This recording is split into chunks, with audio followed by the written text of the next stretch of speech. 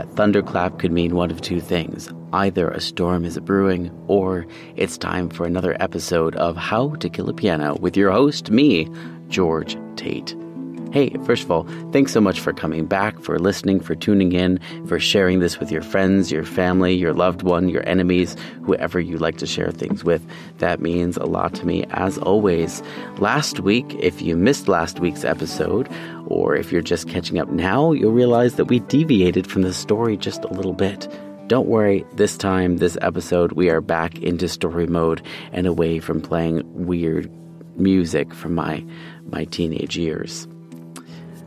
This is a lot of fun. This has been a lot of fun for me so far. This is podcast number 7, and this particular podcast is different from other podcasts in that it is a continual story that picks up where it left off. It's kind of like those old serials from or movie serials or chapter plays in the motion picture houses of the 20th century, where they would play for a week long and they would always end in a cliffhanger, much like episodical television does today. I suppose we still have that, but the movie house has been replaced with our bedrooms, our kitchen tables, or the park, or wherever our mobile devices can take us. This is no different.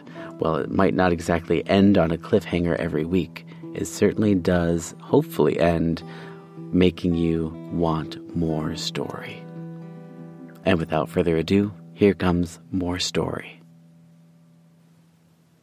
How to Kill a Piano, Chapter 6, Namesakes.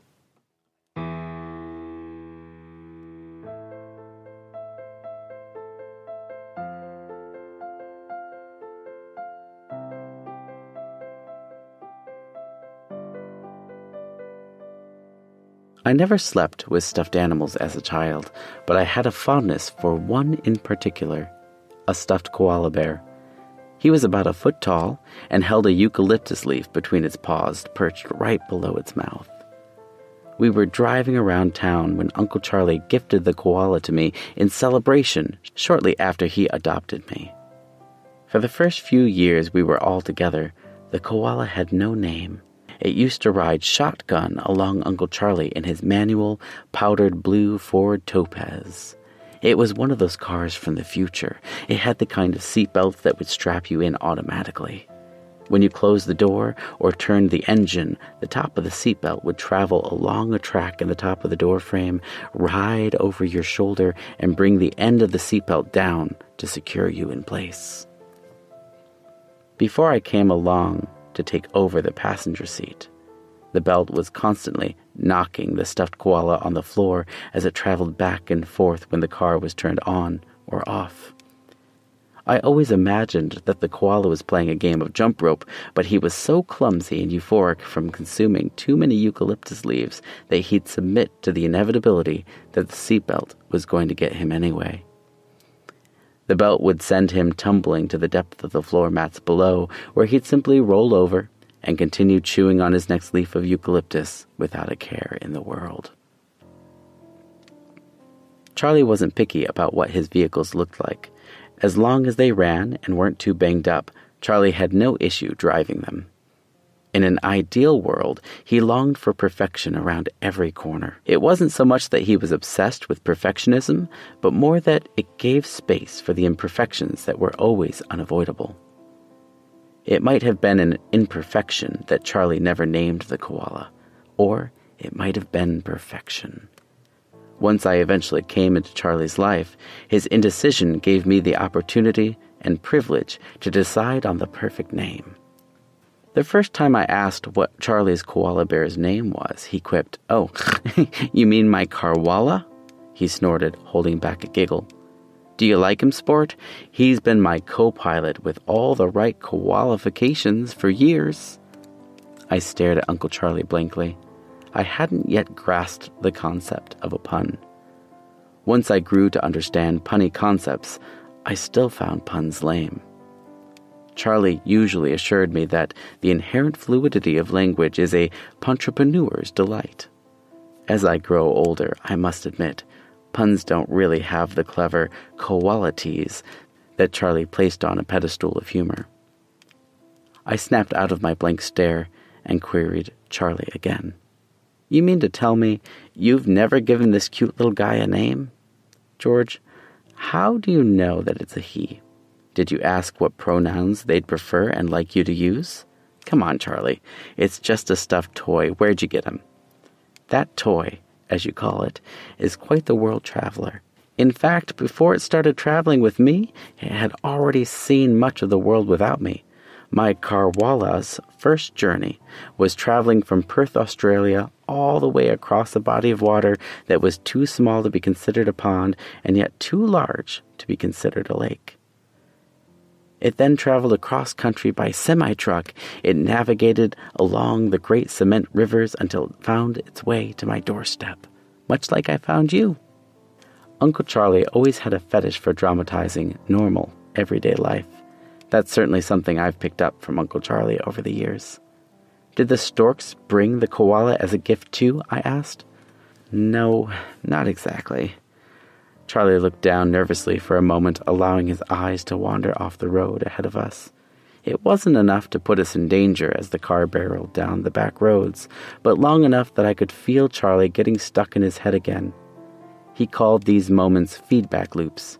He didn't often go into specifics with me, but I know they usually had to do with a cup of chamomile tea and someone he very much loved and lost. Charlie would lecture, there can be good feedback loops and negative feedback loops. The positive loops are the ones that we should both focus on. Those help us be productive. They help us think from other people's perspectives and let us problem solve the tough questions. I know that Charlie's feedback loops were in some gray areas in between the two. After all, nothing is ever black and white. I flipped the koala bear in my hands a few times. It was soft but rough on my fingers. A small white cloth tag caught my attention, jutting out from the seam at the back. Charlie, the tag says it came from China, not Australia. Like I told you before, world traveler.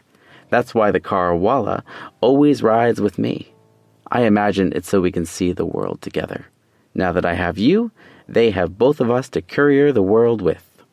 Charlie winked. Hey, do you want to give the koala a name? I looked over the stuffed creature carefully. I knew that christening wasn't something Charlie did flippantly. He sometimes took weeks to ponder the perfect praenomen. Charlie once rescued a goldfish from the pet section at the local market, where he discovered that the other fish had been eating away at its flesh, leaving large red scabs on its scales. Charlie didn't believe in keeping fish in captivity, and that, like most animals, they were best suited to a life without a cage. He also didn't believe in leaving an animal to suffer, if he could help it. He named the fish, ironically, Mr. Saprophagus, because, like the meaning of its namesake, he assumed that the fish would become dead animal flesh sooner rather than later. Charlie's plan was to give Mr. Saprophagus the most peaceful rest of their life that could be had. Maybe it was the power in the name Mr. Saprophagus that kept the goldfish alive, or perhaps it was the love that Uncle Charlie showed Mr. Saprophagus that helped spring good health back into the scales and away from Sharon's deathly boat ride. The truth is, that fish has now been alive and in Charlie's care for over 15 years. Mr. Saprophagus now lives in the water near Charlie's house that's too large to be considered a pond, yet too small to be named a lake. We still visit from time to time. I'm not saying Charlie's naming conventions are perfect, but I'll always respect the level of care that goes into Charlie's decisions. By the way, Mr. Saprophagus is currently pregnant and expecting babies of her own. Names hold power. Not only power within the names, but they allow us to discover power within ourselves. When we embrace our name, whether it's our given name or one we've helped birth, we're embracing life. Naming Charlie's koala was my opportunity to embrace part of life for the first time. I reflected on all the knowledge I had learned so far about koalas. I thought about that with the exception of this one koala that I got to name, koala bears only lived naturally in one place in the entire world. I then pondered how koalas were marsupials and that their paw prints were virtually indistinguishable from human fingerprints. I thought it might be cute to name the koala after another kind of marsupial, calling him Wallaby, because it almost sounded to me like the human name Wally. To this day, I still love the fact that while koalas might look cute and cuddly, they're actually quite vicious. They always remind me to never judge anything or anyone by looks alone. They only eat eucalyptus leaves, and they drink very little water. In fact, they eat so many leaves that they smell like a eucalyptus tree. I flicked the tip of the vinyl eucalyptus leaf back and forth as Charlie pulled the car up into the driveway of our house. Well, sport, what have you decided? There's no need to rush into a name. You might think of one today, a week from now, or a month in the future. Take your time. You'll know the right choice when it comes. I was thinking I'd call her Eucalyptus, I proudly stated.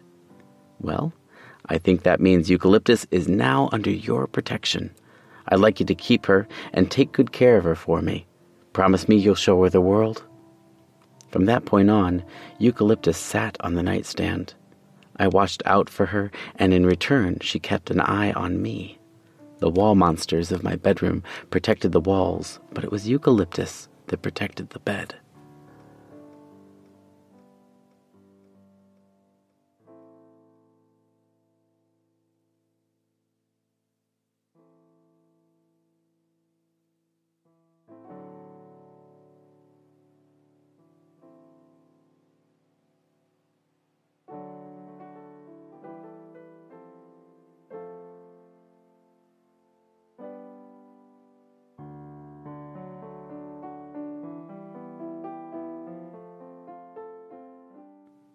The next morning, after Charlie scooped me up from the basement floor, I woke to the smell of banana pecan pancakes. I opened my eyes to the sun smiling in my face and the sound of a dog's muffled bark in the distance. "Time to get up, Squirt," I heard Charlie's call from the other room. I pulled the covers over my face. I was never a morning person. Charlie opened the door to my room while knocking. This was a move he always practiced, never waiting for my answer before entering. "How's your head, Squirt?" "Let me sleep for another hour, please." Wait a minute, my head?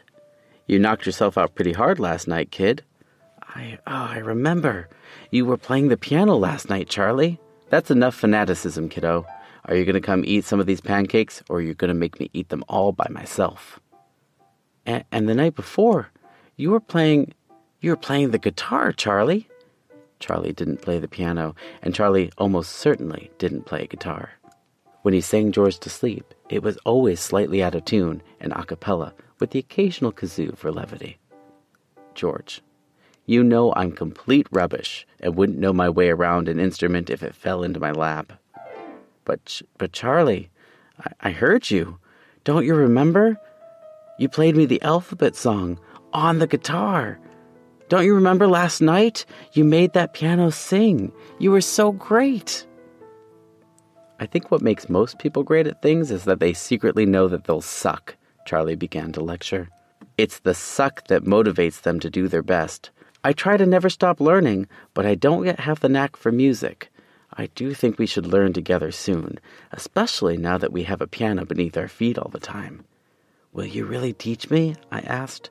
We made our way down the hallway to the kitchen table. "That's as dangerous as asking someone to teach you to have opinions," Charlie winked. "Absolutely. I'll do my best. It would be my honor." Charlie piled a stack of pancakes in front of me that was almost as tall as my head. He always made them with maple syrup baked into each hot cake so that they were never at risk of being endangered with oversaturation. Charlie's pancakes were the perfect amount of moisture and fluff, and they melted in my mouth with every forkful. The hot kettle started to whistle as it came to a boil. Charlie grabbed 2 mugs off the hooks on the wall and poured us both a cup of English breakfast tea. "Can we start playing today?" I eagerly encouraged. "I don't think so, Squirt. Today's an adventure day," Charlie smiled while pouring the rest of the hot water into a pot on the stove. "There's no time to be mucking about in the basement. We have a big day ahead of us. Finish your pancakes, pack a day bag, and change into something suitable for the island." "What are we going to do on the island today, Uncle Charlie?" It's time we pass our congratulations on to Mr. Saprophagus.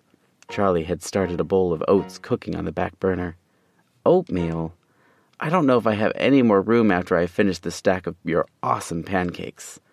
Oh, the oatmeal isn't for us. It's a gift for when we visit Mr. Saprophagus and the fry. In some strange, twisted linguistic Mobius striptease, the proper terminology for a baby goldfish is fry. This always bothered Uncle Charlie. While he often loved the perfect name to attach itself to a subject, he also loathed the idea of frying any sentient living creature. Humans can be delusional and heedless monsters. During the first week of a goldfish's life, a diet of dry oats can make the most perfect, delectable treat. Uncle Charlie had always been curious if cooked oats would be favored any differently than raw oats. Today, he had planned to have his answer before the sun set. I cleaned the dishes while Charlie packed up the treats. I packed a day bag that included a frisbee, a change of clothes, and my favorite 2-stringed kite. We climbed into Charlie's topaz and shut the doors. The seatbelts slid into place. Charlie backed out of the driveway and drove away from our house, starting the day's adventure, leaving the piano behind and alone in the house without us.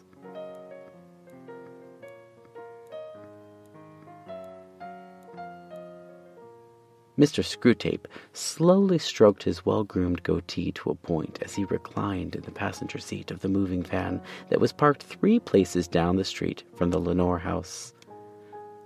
This is going to be a tad bit trickier than we had originally projected, isn't it, Mr. Wormwood?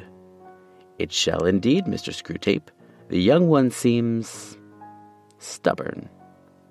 A small monitor shot into the dashboard of the vehicle as they both reclined further as Mr. Wormwood continued.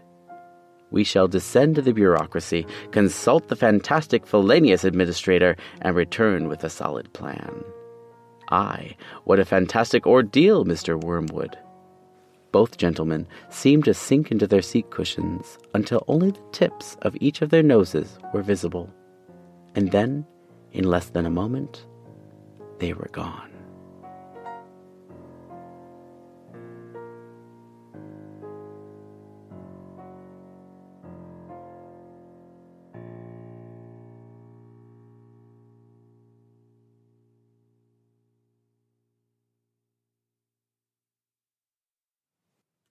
All of the music in today's podcast was written and performed by myself, George Tate. The story was, of course, also written by me, and you can read more about us at howtokillapiano.com. We'll be back again next Monday with another episode. Until then, it's been swell, but the swelling's gone down. I'll see you next time.